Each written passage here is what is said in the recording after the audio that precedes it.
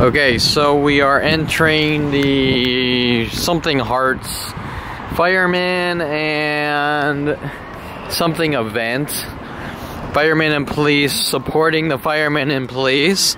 So I'm going in to support the event and show that my kind is part of the community and can join these events.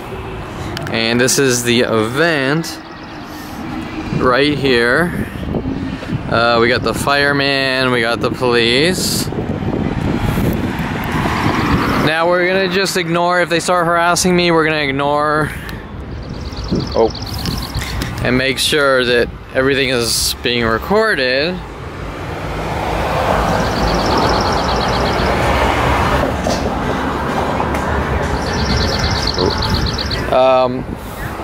So that I can show that, like usual, I'm the good guy.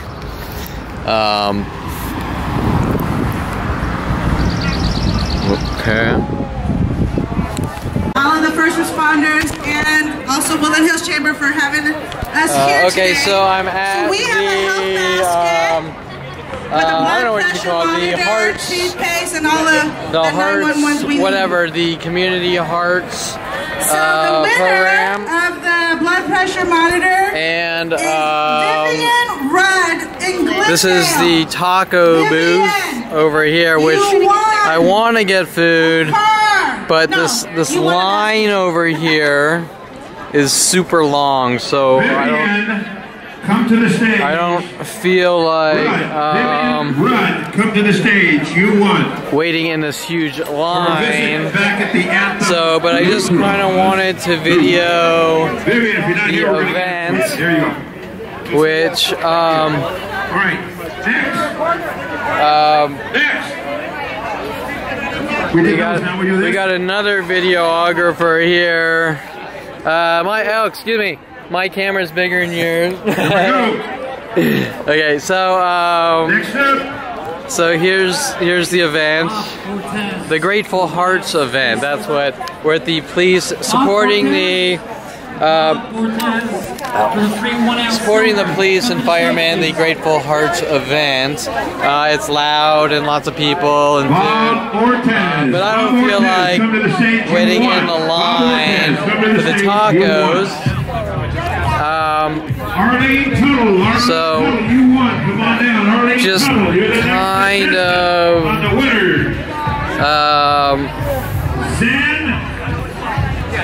going to the booth, just kind of private supporting private companies that are kind of supporting the police, which we're all supporting as the community, obviously.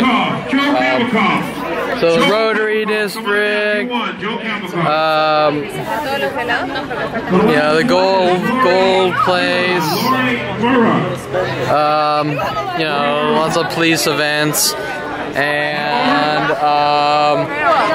the firemen, whatever, you get the idea. Just, it's kind of too loud to talk, so I'm just trying to talk about the event, which is almost over, and I missed the raffle, and we have a really cool like spaceman get up, but he's gone. I don't know where he went. So this is the Grateful Hearts event. As you can see, the fire trucks and all that, right? The fire trucks, the fire station. Here we are, just being part of the community and supporting the community. Oh, and I got this hat too. You like the hat?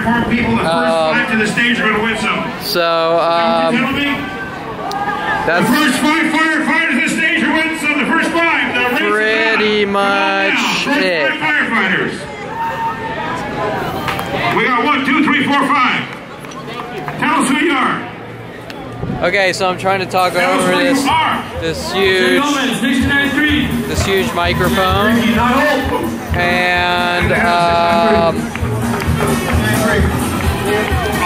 right. So by the way, Fire Station 93.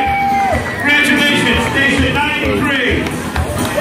So we're on Oxnard and Owens mouth between Oxnard and Topanga. Now I really wanted to see who was in the dunk tank, but I don't know. I don't think they're even using it. Literally the same table right there. Oh, okay, so you're not Ken. This is where I bought the hat. This is this hat right here. Okay, well, you know what? Bought it at Gary Sinise. Just showing where I bought Give Ken a round of applause. Hat over here. And that's pretty much it. Donating your shirts. Huge round of applause. There we go. Okay. There we go. Well, once again, thank you guys so much for coming out. I do want to remind you that the silent auction is over, so if you think you may have won, please come claim your prizes. Silent auction. Please come claim your prizes and be prepared to make your payments. Be prepared to make your payments for the silent auction. Once again, my name is Tom Polly, aka DJ Budokai. Thank you all so much for being here. The Grateful Hearts Foundation really appreciates it. Everyone enjoy the rest of your Friday. Thank you. Okay, so when I got here, everything at first, everyone was fairly professional, and like usual, things started to progress, and people started getting angrier and angrier. Like usual with me not doing anything to anyone. First, everyone was very professional. I bought a lot of items, so I donated a lot. I gave a good amount of money, and the more things I bought, the more people started like getting angrier with little cryptic harassments, right? Then I noticed people had some cameras, and I said, hey, because my plans had changed, because Brittany was supposed to come down, I might as well document that I'm here and take a few pictures. Now, you're gonna say, so what? Who cares? People have cameras and they go to events and they take pictures. Well, people start getting angrier and angrier, which is the start of the problem. You're not allowed to have a camera back in '93 or something. So then the little cryptics appreciate it, have a good one, buds, all these things. Especially here at the place where I signed some support waiver for something, start coming out, right? So you're being really nice and you're not doing anything wrong, and people are just starting to go ballistic on you. But yet I'm imagining it and no one knows me, and it's just a few people around the neighborhood doing these things, but yet 90% of the booths that I went to, after the first 15 minutes, you noticed kind of like an aggression, getting angrier and angrier, and you're just like usual, who are these people? Why are they attacking me, right? And it's always some kind of cover-up, how I'm the bad guy and I'm doing this to cover up what they're doing in worldwide groups. So here are some of the fire trucks, and this is the event. It's just ending right now. I did see Dincy. I was making a call to Brittany on the phone. I look up, I see Dincy, and there he is. Of course, didn't talk to him, didn't approach him. That's stupid. Had his coworker take my picture, and this and that. Of course, nobody's mad at the other people with the cameras. Just me for documenting the event. Now, I also, to show that I'm not a nut job like the people coming after me, I let some of the firemen and police officers take my picture. Oh yeah, and I think here's the irony. I was joking. I'm like, wow. People really, that's right. The thing that people really got mad about is I bought this hat.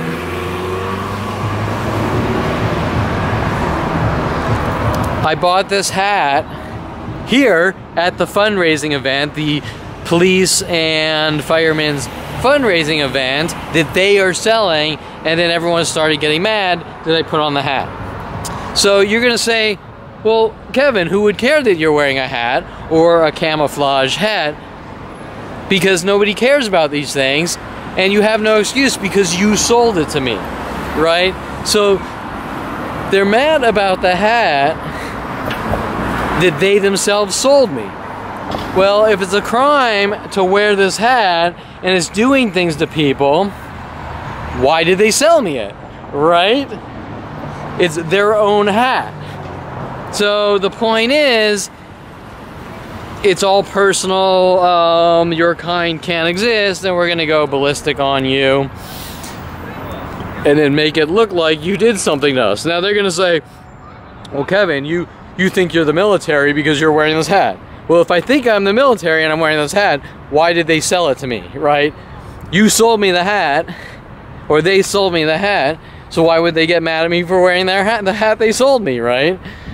You get the idea. So the event progressed in a negative way by simply buying an inanimate object that they sold me, right? You get the idea? They sold me the object, and now they're mad at me for wearing what they sold me, and everyone's attitude and personality shifted because I bought a hat at their own event that they sold me, and they're mad at me. So what is the reasoning? Or I should say, if they're behaving this way, if they're behaving like this by me buying one of their own products or one of the booths that they themselves have, then you can't get a fair chance in life, because they're going to go ballistic on you for anything, blinking, farting, yawning, or anything else. And is it really about a hat?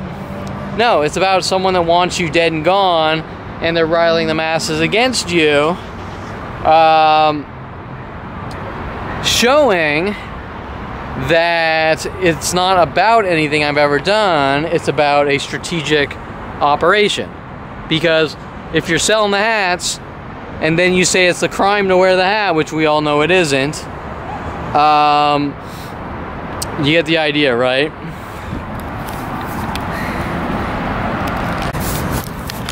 Okay, so I'm trying to just figure out if I have any last thoughts before I leave. I think I might have mentioned it. I saw Dincy. Dincy was here. Didn't make any contact, of course. And didn't really look his direction, but kind of like his friend helped take a picture of me by one of the armed security cars or whatever.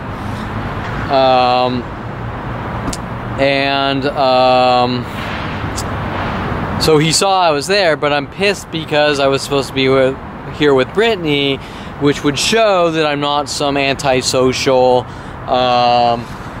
phobic or whatever that he's trying to make me out to be, right? Some recluse, antisocial sociopath that he's trying to make me out to be, to get what he wants in his illegal operations.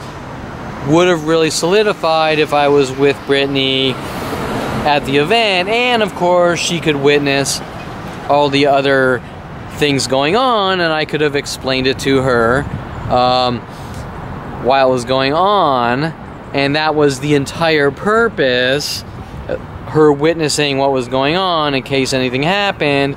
And if I were to put a number on the amount of things that went on, I would say about 8 booths harassed me in their cryptic,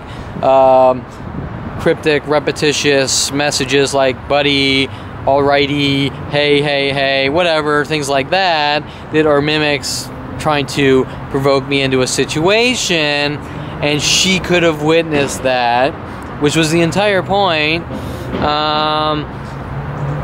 But I guess she says she has to pick up her kid, and I'm just totally pissed off about that, because this is a one-time event, and on the 23rd they're threatening to lock me away for something up to like 7 years or something in jail. You know, it's most likely scare tactics, but if it's not, then this was the one event she should have been at, and she wasn't, and I'm totally pissed off about that, because I went down here, I was friendly as can be, I gave a lot of money to the donation, and I was harassed, let's say, by 7 booths, and they really started getting nasty after this hat, which I bought here, like I just said, showing that no matter how nice I am, they're going to go ballistic on me. And remember, this starts at 5 years old. No matter how nice I am, we want to rid Kevin of the world, and Kevin's kind can't exist. So obviously the longer I was there, and I was only there for about 40 minutes, but the longer I was there, like you, and this happens everywhere, the angrier and angrier the people around the booths get for me not doing anything wrong. And so that's pretty much it. It was not much complex happened, except the same thing that happens everywhere, and me being the target. The police booth, she was very nice at the police booth. The police officer that took my picture, he called me sir and was professional and nice. The more the private booths, the booths, the private company booths, they were really the ones that were getting angrier and angrier and more aggressive.